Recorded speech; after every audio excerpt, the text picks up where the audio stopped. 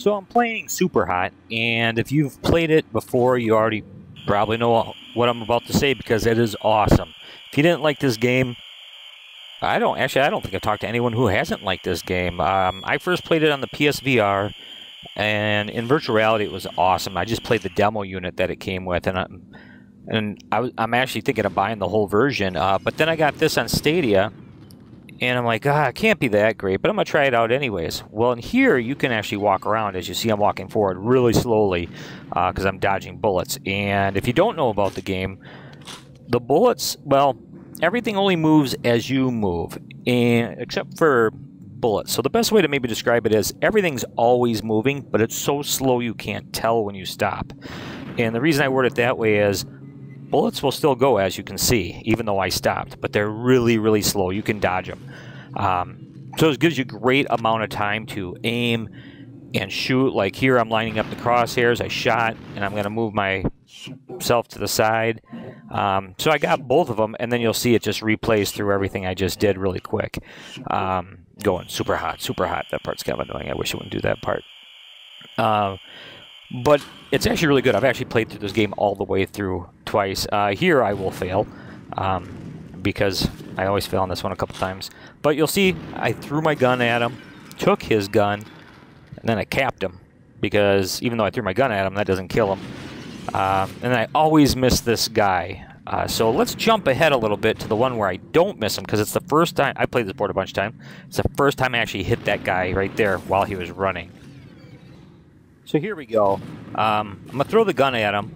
I'm actually going to give him a couple punches. I should have punched him one more time, because if you can time everything right...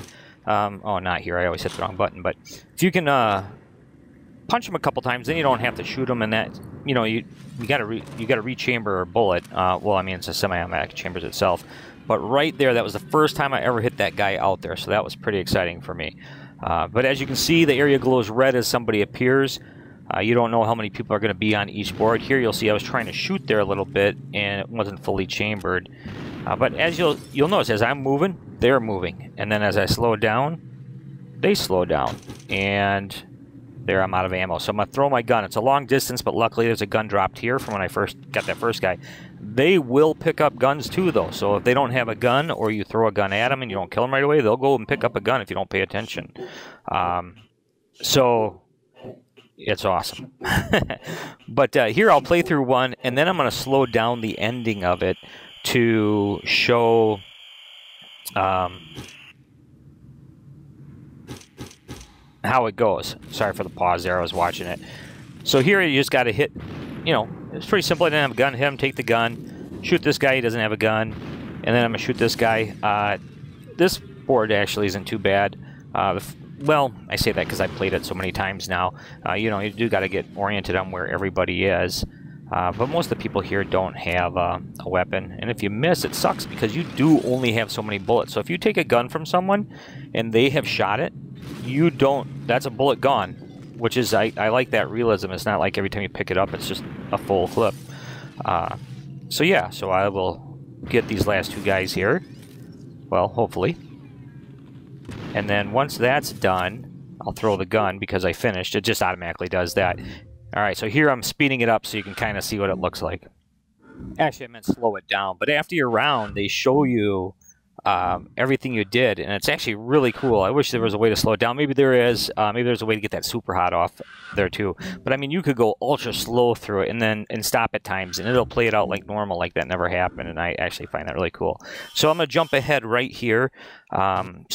And you'll see here everything's going to get like distorted and stuff. I left that part in so you can see what I'm about to describe.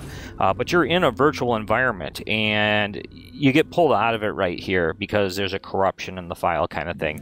And you're talking to a friend of yours who gave you the file to play the game. And one of the cool things about it is, so right here you'll see there's some texting going on.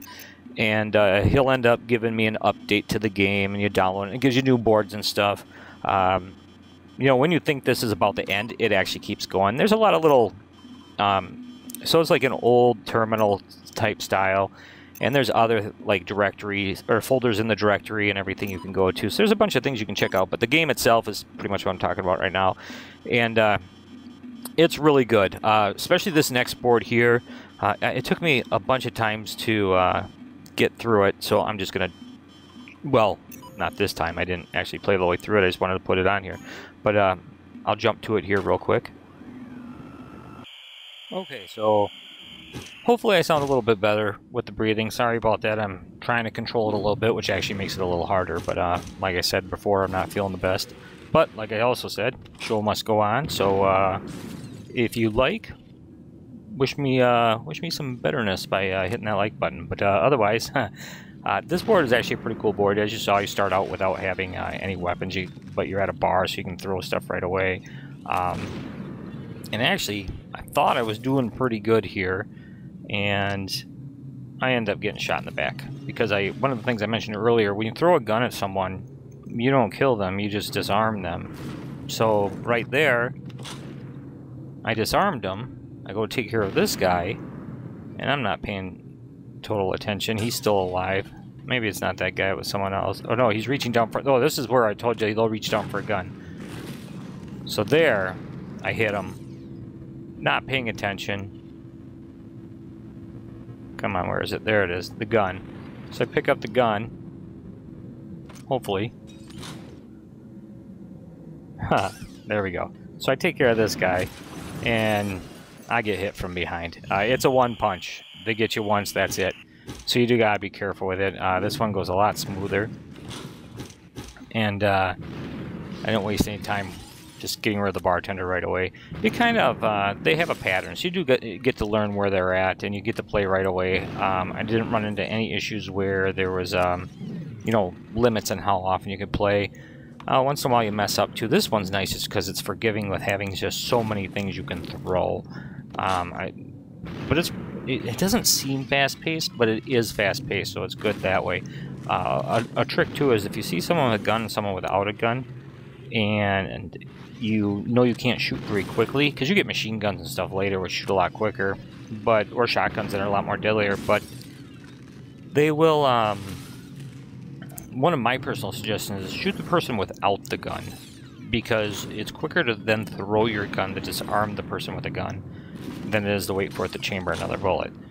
So I always, like right there, you'll see I threw my gun, but once again, not paying attention, got hit in the back. This one here, I end up finishing it, so... But I'll let that go. You'll see I'll throw here, but yeah, if you haven't played Superhot yet, it's I highly suggest it. It's fantastic. I'm not sure if you're a pro member with Stadia, then you probably already picked it up. If you didn't, check to see if it's still one of the free games. They do drop off after a while. I want to say Xbox has a sale on it right now if you are a Game Pass subscriber. But if not, they do have it on there. And then, of course, the PSVR version, even though it's different, is fantastic. It's still, even though you don't move around in that one, everything's from standing in one point of view, it's still awesome being surrounded.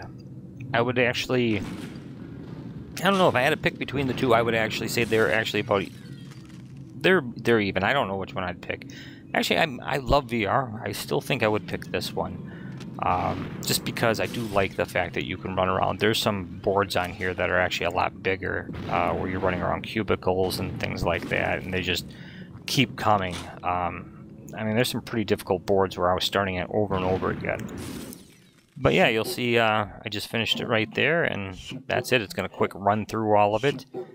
Otherwise, yeah, if you like that, feel free to hit that like button if you didn't notice I mentioned that earlier. But also subscribe if you want to see more gameplay. Give comments, whatever. I'm always trying to learn on better things to do or not do. So otherwise, thanks.